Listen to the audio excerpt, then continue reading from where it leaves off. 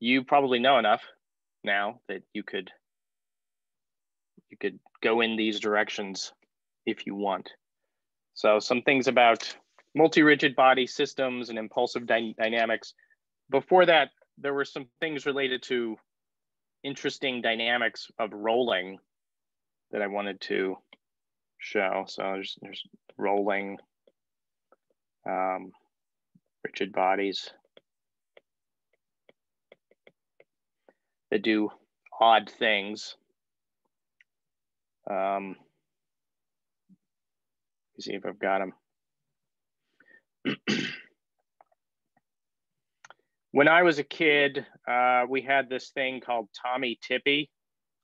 I don't know what they call it now, but it was this, it had a heavy weight at the bottom and it was sort of a rounded bottom. You'd fill this thing with fluid, and if you tried to move it one way or the other, it would just sort of bounce back.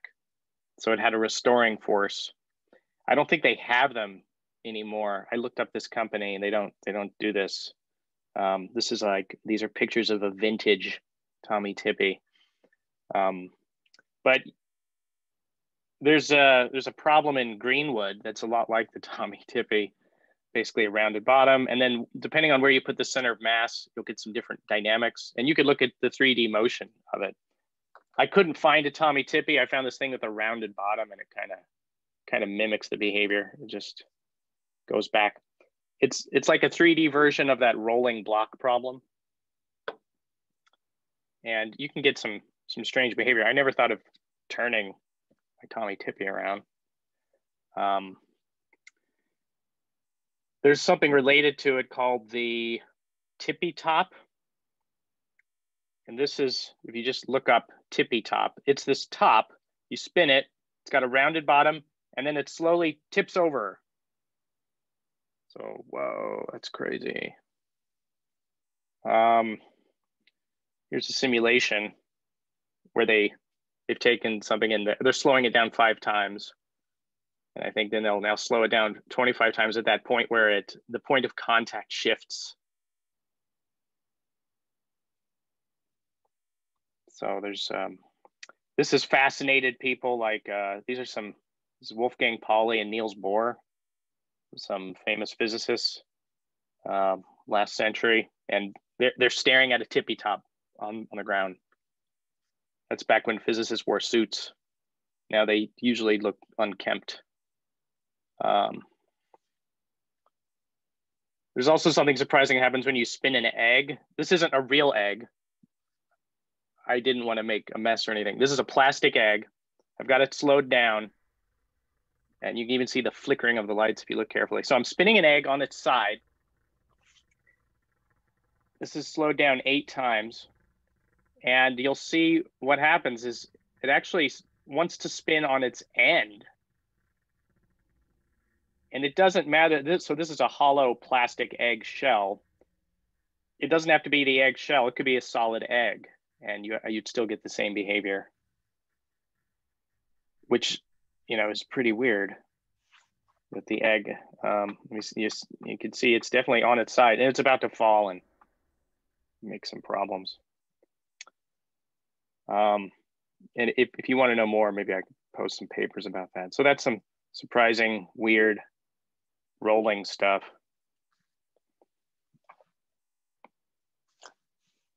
And there's still mysteries about it. People are still trying to study things like that.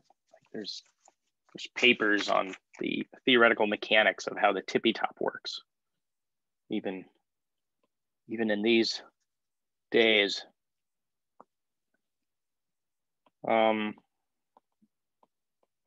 We've mostly talked about single rigid bodies because single rigid bodies in 3D are complicated enough. But if you've got a multi-rigid body system,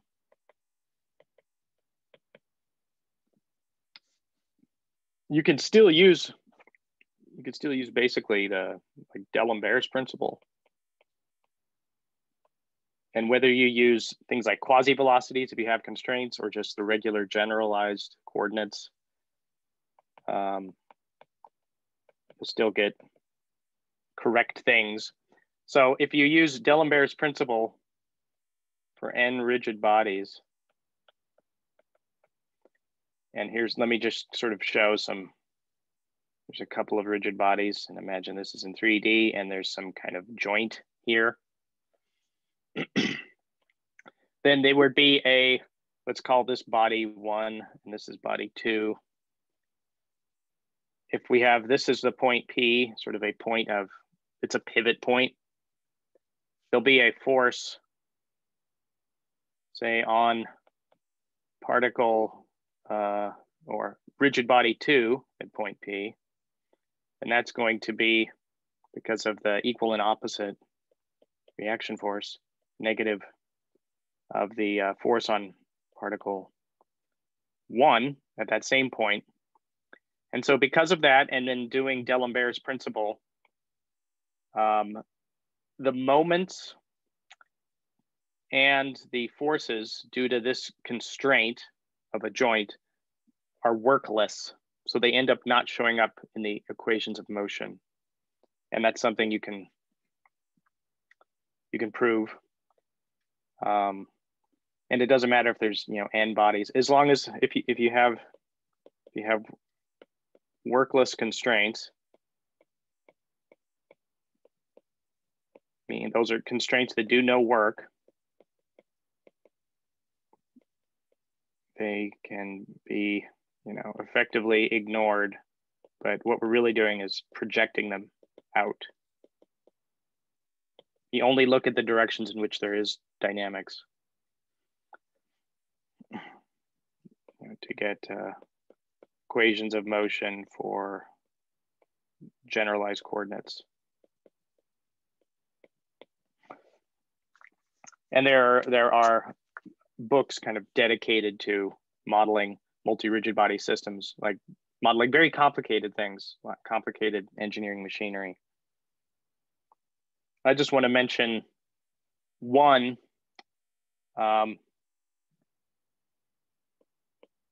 It's called an acrobot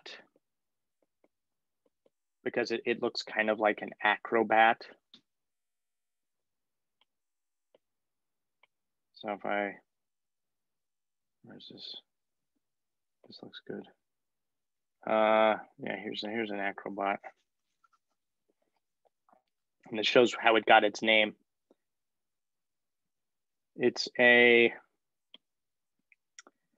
It looks like an acrobat on the high bar. So this picture on the left is someone on the high bar, and you can effectively model that as 2 segments. There's a pin joint. See, down here, there's a pin joint, and all of the actuation is happening at the the bending of the torso. So you could look at this as just 2 masses, and the only actuation happens right at the middle joint. So it's the same as a, let me draw this. It's like a double pendulum. So if we had some point here,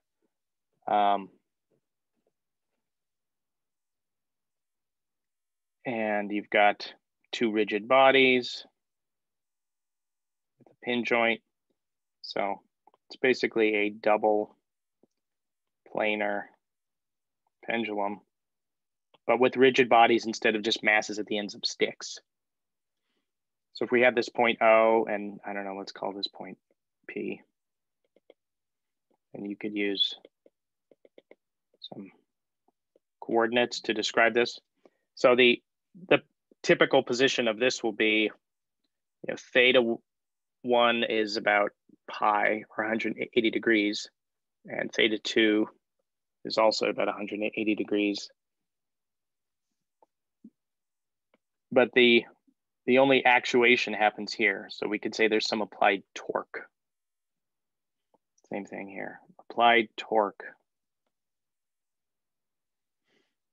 And if you were to write the equations of motion for this, you could use theta 1 and theta 2 as your generalized coordinates.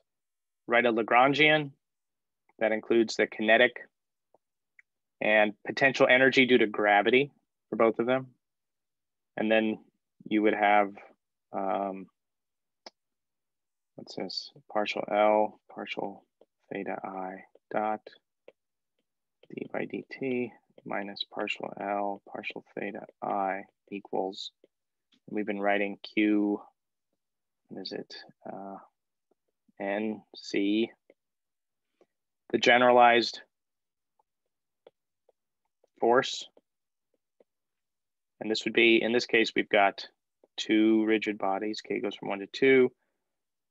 We've got the force on body 2 dotted with this partial VK partial theta I dot plus the moment.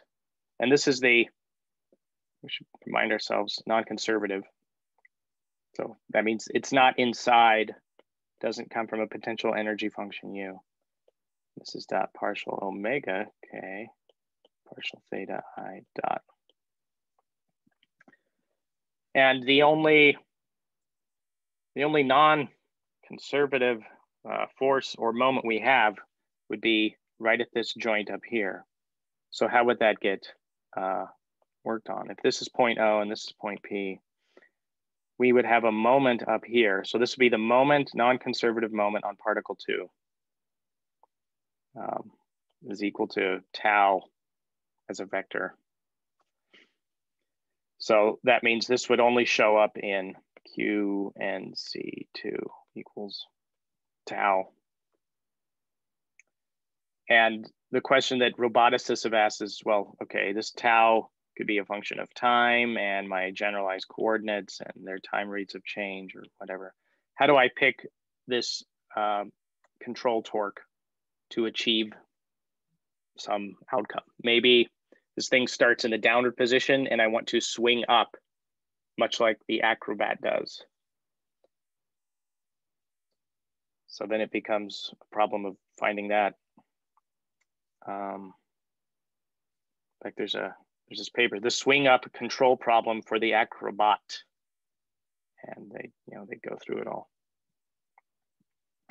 But it can be solved. Let me show you. This is a short video of them doing the swing up problem. So this is the acrobat. So there's only actuation at this middle joint. It's just below where the play button is. And they'll do some the swing up. So they get it going. And it looks a lot like an acrobat. I don't know what they use as the control algorithm here, right? There's many, many courses you can take on how to do controls. And then this thing balances. And it's got some stability. He'll come and tap it, ginger tap, and there it goes. But you can make it do other things.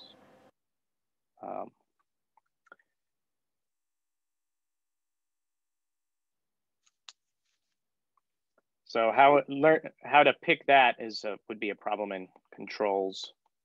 And then if you want it to be like robust to perturbations and things,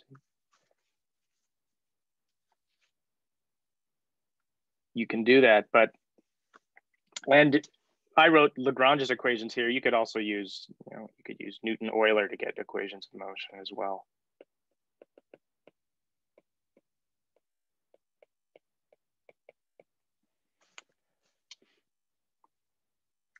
But strange things can happen when you have two rigid bodies, even kind of in the absence of control.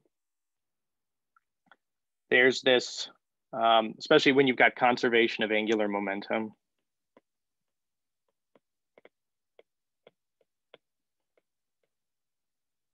There's this paradigm, and I originally heard it as Elroy's beanie. I don't know if you've heard of the Jetsons, but there's Elroy's beanie. Elroy was like the kid on the show. I don't know where Elroy's beanie is. Oh gosh, yeah. I mean, this isn't Elroy, but this is kind of the picture. The idea is if you were out in space, then viewed from the top, here's sort of your body, and then attached by a pin joint is the beanie. So this is the beanie, like the little propeller thing on top. So you have your kind of propeller and you could, you know, reach up and spin it. But if you're out in space, you have nothing to push off of. So if you're Elroy, this, you know, happy guy right here, and you want to be turning to the right 90 degrees, what would you do? Well, you could hit your propeller, even though it's much smaller mass. I guess let's say this is Elroy, and you make the propeller spin in the opposite direction that you want to go. And because you started out at 0 angular momentum, as your propeller spins one way, and it might spin many times one way, you will slowly rotate to face the other way. And then you reach up and grab your propeller and stop it. So this would be, let's put some coordinates here. For the angle of the propeller, let's call that phi. And the you know, overall, we've got theta equals the orientation of Elroy.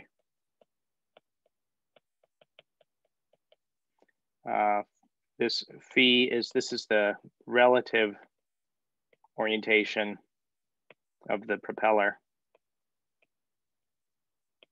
This isn't a propeller in the usual sense that it's going to do any propulsion.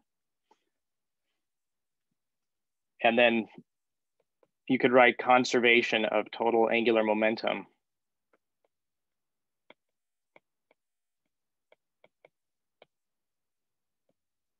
And let's suppose Elroy has a moment of inertia I1, and the propeller has a moment of inertia I2, and I1 is going to be much greater than I2. It's much harder to rotate Elroy than his propeller. But conservation of total angular momentum, it's going to say, we just write what the angular momentum is, and we're only looking at the kind of out of screen component. So this would be I1 theta dot plus I2 theta dot plus phi dot. And this is equal to a constant. So whatever you started with. So if we started at rest, then this is 0. So we can just rewrite this. And you would get that theta dot equals negative I2 over I1 plus I2 phi dot. But then what do these dots mean? These dots mean, so this is d theta dt, d phi dt. And some, the dt's cancel. And so all that matters is that your change in theta, maybe we'll write it as delta theta. Your change in theta, that means how Elroy will change his orientation, is this simple constant. It's negative of this positive constant times delta phi. So if you want to turn Elroy 180 degrees or 90 degrees, then you need to figure out, well, how much does my propeller have to turn the opposite way? So yeah, this is Elroy. If the propeller rotates through one turn, that means delta phi is 2 pi. So every time that goes 2 pi, how much does Elroy move? Negative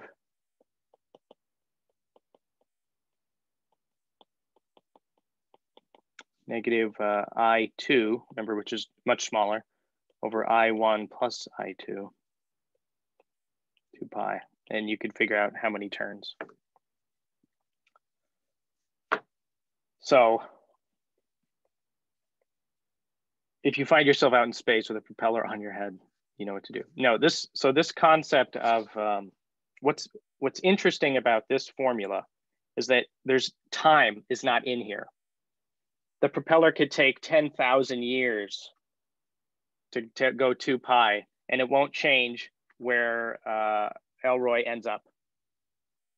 So even though this is supposedly related to dynamics, it's more just how much one thing rotates compared to the other.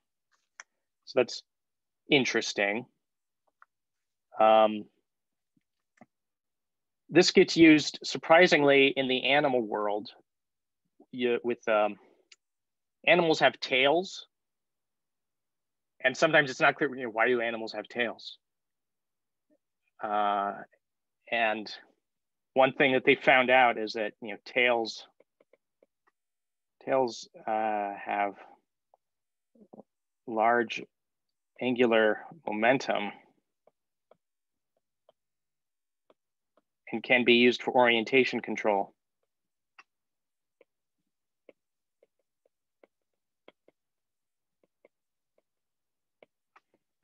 So this was studied by a group in Berkeley. They looked at lizards jumping, leaping lizards. So they have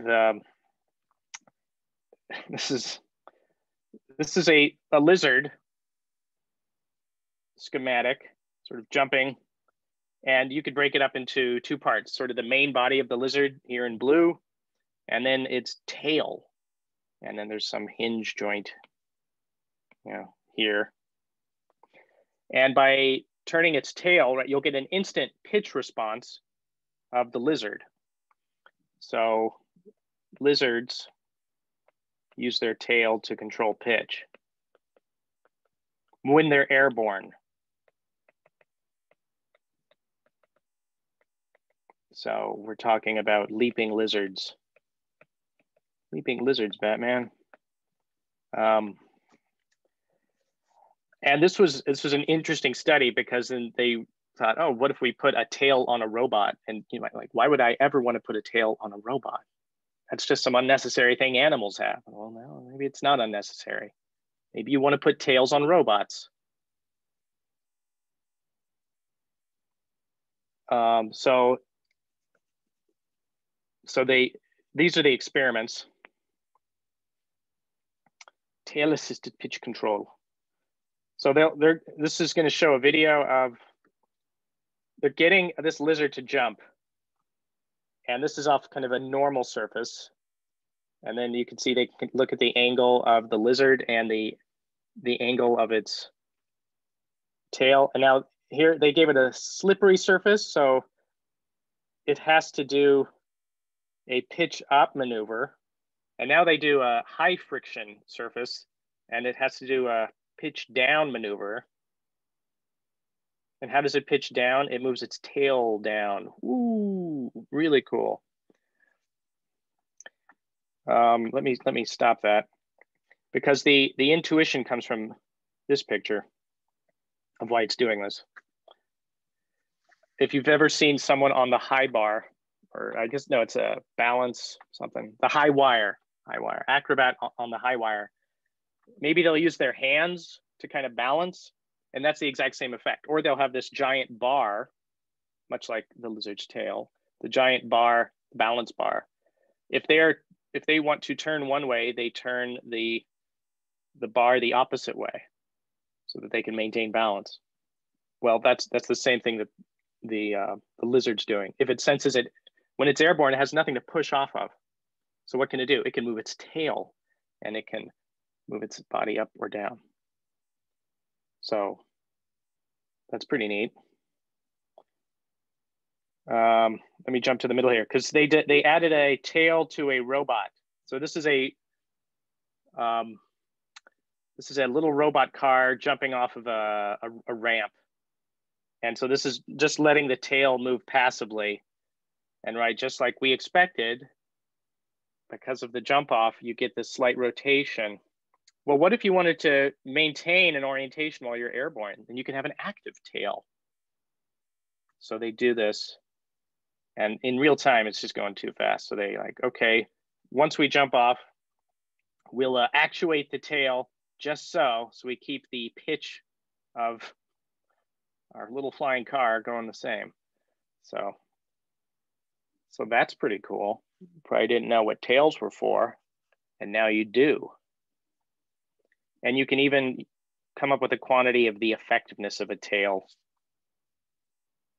So tail, take this over here, like delta theta, delta phi from up above equals negative I2. That's the moment of inertia of the tail divided by the sum of the moments of inertia. And this quantity, we could call this the tail effectiveness. And it's just due to the ratio of moments of inertia. So, you know, right, you could have a heavy short tail or a lighter, longer tail, and you'll still get, you know, large moment of inertia. That's pretty wild. So put tails on robots.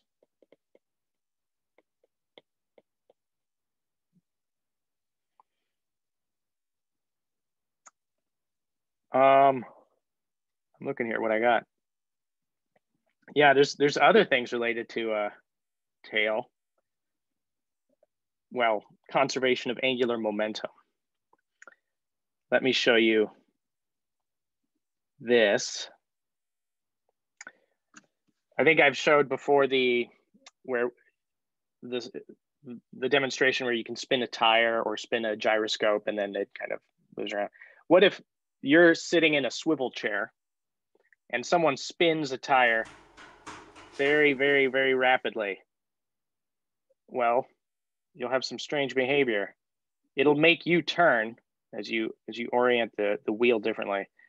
If we were in class, I would show this, but okay, so let me see. How did he spin that again? Blah, blah, blah.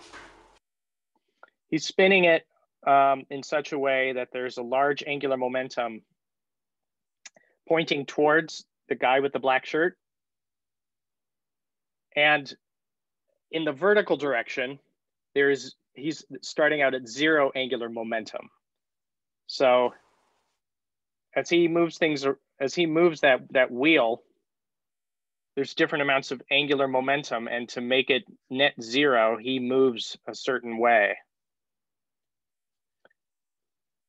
So this is sort of the idea of using a gyroscope to do control and things, which gets used a lot in satellites. It's also, again, used in the animal world. This is a photo of a cat. So starting from the top, the cat's up on a branch, and then I don't know how the photographer did this. I guess the branch disappeared, and using a strobe light, he caught the cat as it's falling. It's upside down, but they're always able to reorient. So this is like, you know, how do cats do this? And they're able to do it with not much room. They just always reorient to land down. But and this is a simulation. If you view the cat as 2 masses connected by a ball and socket joint, then even if it starts upside down and total 0 angular momentum 0, it can move about that ball and socket joint to achieve feet down. So going from feet up to feet down. This is a very abstract looking cat, but that's essentially what the cat does. So it's pivoting. I think it's moving its back body compared to the front part. And you can't just do this with a revolute joint. It has to be some kind of ball and socket joint to achieve this. And again, robots of the future will, you know, have this.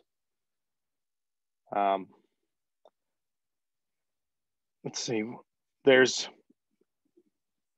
I think I mentioned something about reorienting. There was this book written when people were going to the moon before I was born. And they talked about human attitude control. So if you break up the body into some segments, how do you achieve optimal reconfiguration if you're out in space? It's like there's these weird maneuvers. I don't know what those diagrams mean, but you could like move your arms in such a way to, you know, change your pitch and get some roll and then move your arm back. It's probably easier if you see a video.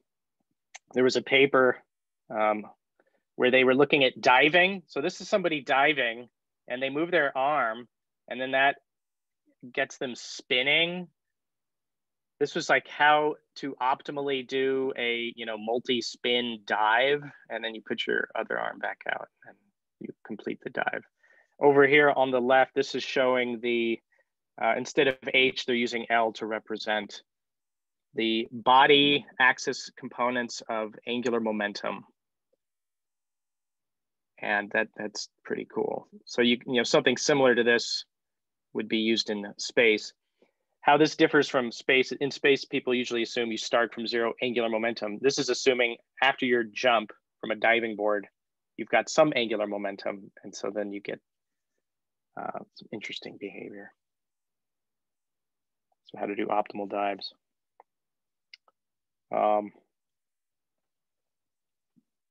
Here is this is a toy car. And this, again, illustrates conservation of angular momentum. This toy car, the rear wheels, and I almost had a car just like this. You could get it for, you know, one of those $5 places, pretty cheap. This isn't my video, but this thing is suspended by a string.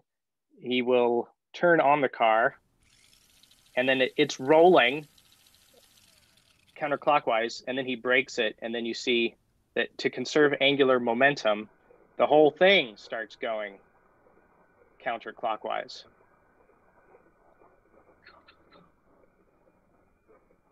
And so you get this tumbling effect.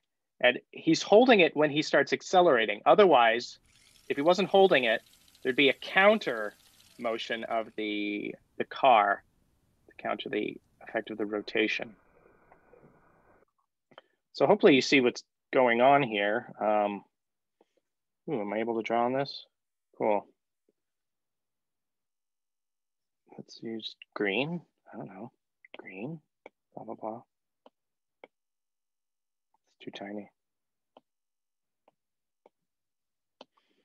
Yeah, good enough. All right, so as this spins,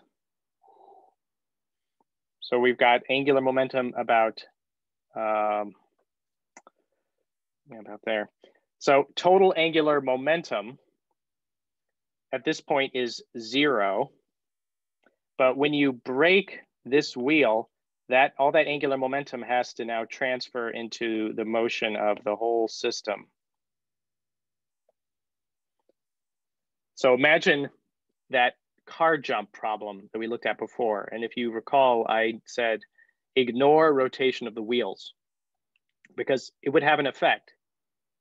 If you jump and then you put on the brakes in midair, that means that angular momentum goes into the rotation of the car and you will pitch down, which you might not want. So this is a video from before. It looks like something from a Christopher Nolan movie toward the end. So he puts on the brakes, and so he has pitch that's too high. This was, you know, they had a stunt team and the driver was all right. You can actually hear the engine cut out. This is from another view, but you can hear the engine cut out, I think. At least I can. Cuts out. So if you're doing a high-speed jump, don't put on the brakes in midair, because there could be consequences. All right. So that conservation of angular momentum has other effects. So just be wary. Be wary. Conservation of angular momentum. It could be used for good, but it could also mess you up. And you don't want that. Okay. I just want to see. Yeah, this is, I want to show. Yeah, you could use this idea of conservation of angular momentum can lead to things like a restoring torque. There's this system that you can put inside boats to keep them from rotating. I don't know if you've been on a boat, but if you're in the wake of some other boat or there's actual waves coming, the boat will start rocking, and that can make you sick. But if you put some kind of gyro stabilizing thing, so you get a flywheel, you get mass, get it spinning at, I don't know, 10,000 RPM. It wants to maintain spinning about a certain axis. And so as waves come, it can counter the effect of the waves by doing the exact proper torque to balance out what's going on. This is a kind of fuzzy video. Yeah, once they have it unlocked and operating, then it can resist rocking motion. And this is an actual demonstration. One of the boats has this system in it, and the other boat doesn't, and they're two like identical boats. To prove the difference between having the seakeeper on the boat and not having it. So they're in the wake of some other boat. Due to the calm sea state, we've had to simulate wave action in order to demonstrate the effectiveness. So the boat on the left is the one that had hit the boat, the system in it. See how the stabilized C48 remains steady, whilst the unstabilized. And what is this doing? I don't know. It's a difference of a couple of degrees or something. Richard, following the sea trial in those simulated test conditions, tell me what you think of the effectiveness of the stabilizer. To prove the difference between having the seakeeper on. So that's for a boat. There's more views of what it looks like. A cutaway to the right, and then the system kind of installed in a boat. And there are certain sea disasters that could have been avoided where they capsized. And if they had a system like this, it wouldn't have happened. I mean, the larger the boat, the larger the system you need. Also for control of the space station. So this is a gyroscope for the space station to keep the space station oriented. I guess it gets slight perturbations from people moving around or equipment moving, or even difference of solar radiation pressure on one side versus the other. So these control moment gyroscopes are used a lot in applications like that.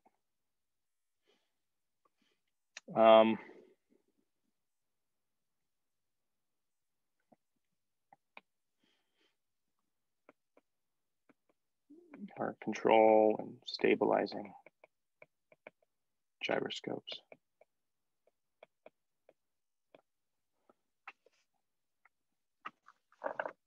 The topic we didn't say much about is impulsive dynamics. We said nothing about it.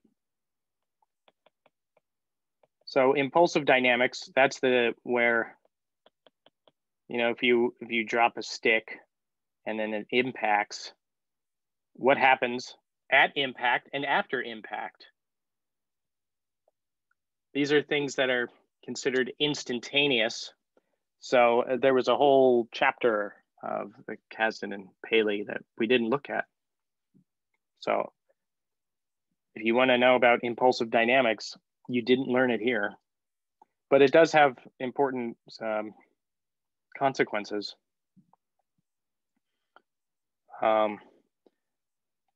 There's, especially when it combines with usual dynamics. So yeah, sticks falling is one thing, but there's, let me see if I can show this. There was some work done 30 years ago studying biped walking. And we think of the way we walk is like this, it's unstable and all that. Here's a very simple model. This is, they call this the compass biped model. It's just, you just have a large mass up at the top here, and then two smaller masses connected by sticks.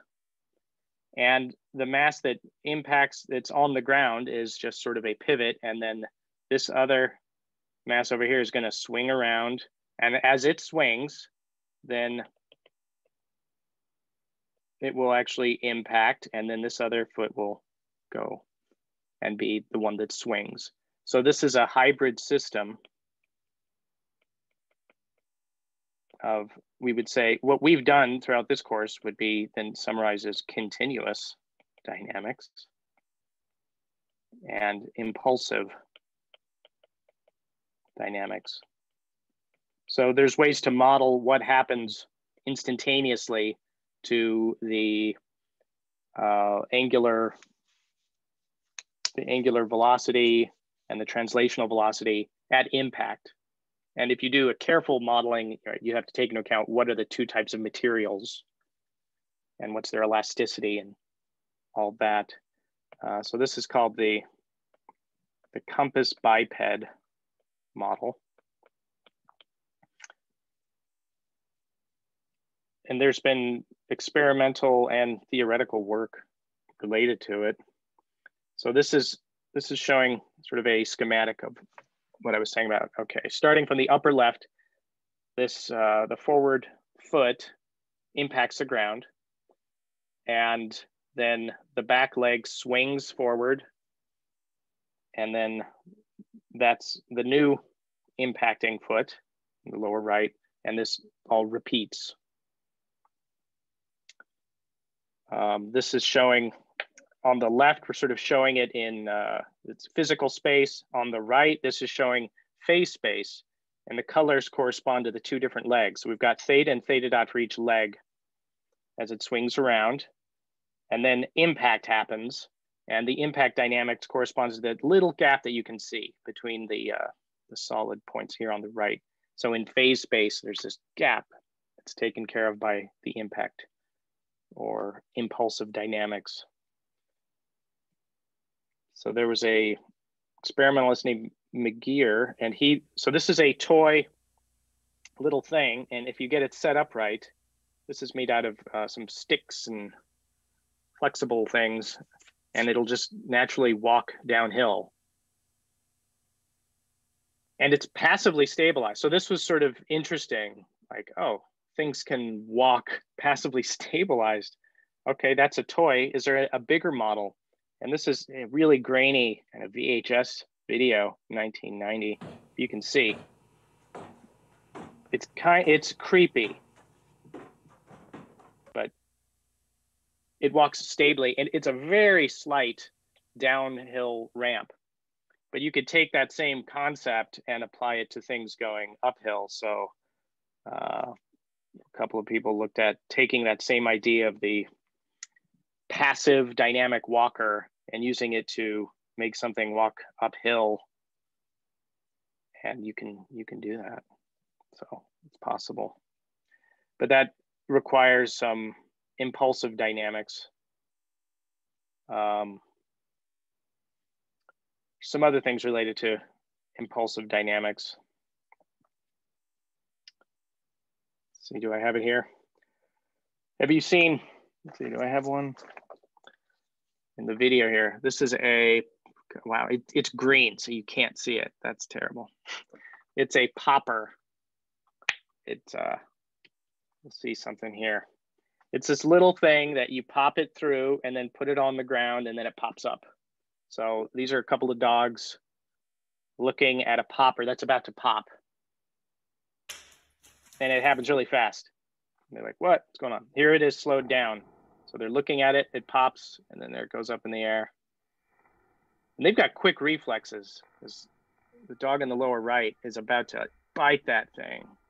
He probably thinks it's a bug. Well, what is this popper doing? The popper is quickly releasing some stored elastic energy to achieve this huge jump compared to its size. So it's storing a lot of kinetic energy. And this gets used, again, going to the world of nature, the animal world. There are these ants called trap jaw ants. And this is showing their mandibles. They've got these, mouth things in front, and they can, it's like they spring load them and then release. And it's very, very quick and frightening. This is just showing some of the ants in slow motion. Maybe we'll see, okay, here's the closing of the ant jaw. And then we'll see some other closing of the ant jaw. And it's happening very, very quickly. But here's the thing. If this was, if they were right next to a surface and they closed, they could launch themselves backwards. And they do. And just like this popper thing, if you see it in real time, it looks instantaneous. Like there's an ant there and then instantaneously the ant's far away. And so it's not, they use this to kind of get away from danger. It's like an ejection seat. What you want to see is this happening. So look at the ant on the left, the far left. They're there, they're pressing against like a piece of glass, and I guess they sense danger or something. And boom, they close their jaws and they launch themselves backwards. And if we did not have high-speed video, you wouldn't see all this tumbling. And then they sort of land on the other side. And they like, whoa, they could, if they bite down on the ground, they shoot themselves straight up. If they do this against some kind of sideways surface, they kind of launch sideways. And it's kind of hilarious to see. But they do this release of stored energy to achieve some goal. And it requires, if you were to estimate, the dynamics of, what's the launch velocity based on how quickly the jaws close, you'd need to do some impulsive dynamics, which, like I said, we didn't cover, but that's life. So we say trap jaw ants and toy poppers. So that's release of elastic energy. And if you were to do it carefully, impulsive dynamics. I mean, for the popper, there's even viscoelasticity. So a continuum mechanics type thing you'd have to look at if you're to really carefully model that. You're sort of going towards from, the multi-rigid body to a continuum. If you think of, some kind of bunch of links, if you go from n links to, n goes to infinity, then you could have some kind of continuous thing. And I've done some study of snakes, and it's just sort of natural to, even though snakes typically have, n on the order of 200 vertebra, you may as well just make it continuous. So if you have a continuous body, you could still model this using Newton-Euler dynamics. It depends on what you're trying to do. What we've done some work where we prescribe how the snake changes its shape. So it's like we're saying, here's how it's going to activate its muscles, and what is the resulting motion as it interacts with the outside world. So much of this work has been with the flying snake. Here's a side view of a flying snake jumping in slow motion. So these are snakes that are not very big. I kind of have a model here. Again, it's green, so you can't see it, so it's pointless. They're about as wide as a garden hose and maybe 3 feet long, but they can flatten their body so they become a symmetric airfoil, symmetric tandem airfoil, and they glide through the air. So they live in forests where they can jump from heights of like 40 or 50 meters. And behaviorally, we don't really know why they're jumping, but they jump and it's cool. And this one's getting ready for landing. So, what do you know? It's using its tail to do some pitch control. and then it hits the ground. They're also remarkable at being able to not get hurt when they land. That would hurt me. They somehow avoid getting hurt. They could also jump into trees.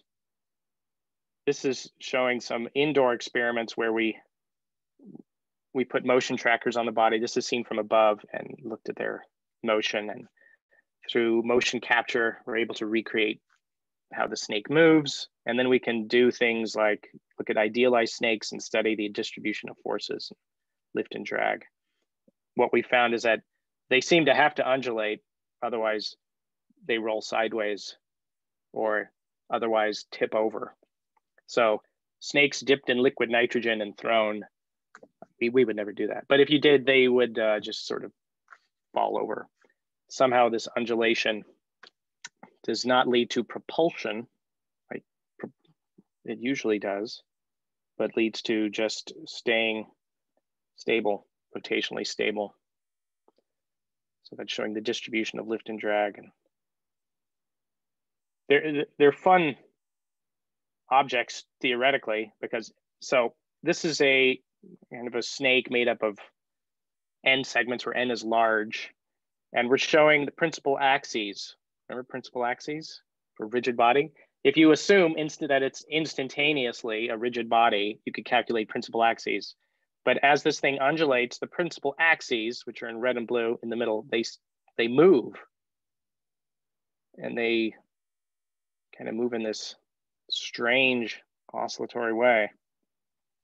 And so that affects things. And this is just in one dimension. What about you have out of plane motion for the snake? You get all kinds of weird things going on.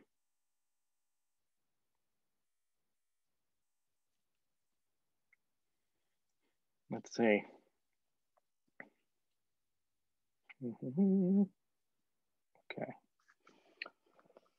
So studying continuum systems, there's an effect of,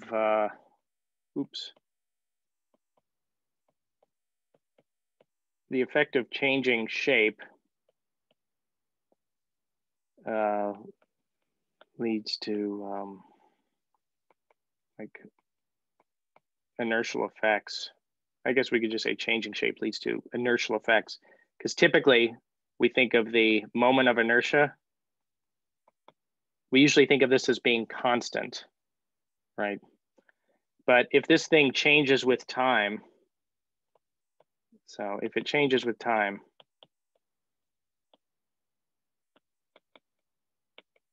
then new terms show up in the in Euler's rigid body equation.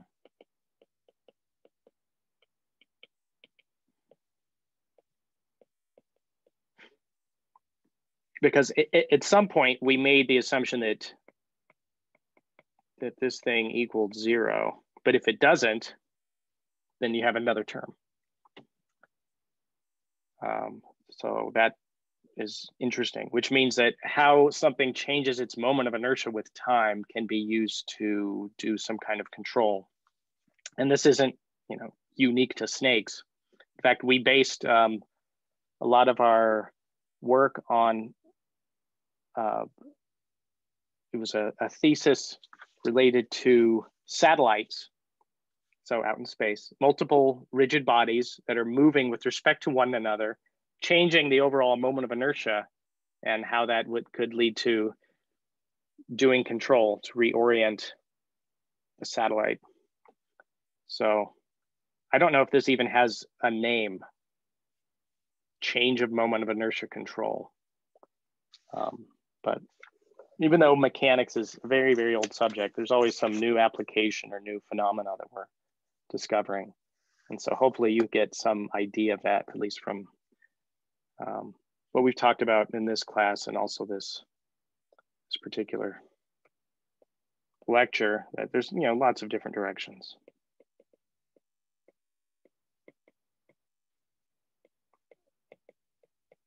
Lots of different directions to take dynamics. And I mean, you're among the elite now. Lots of engineers don't typically like dynamics.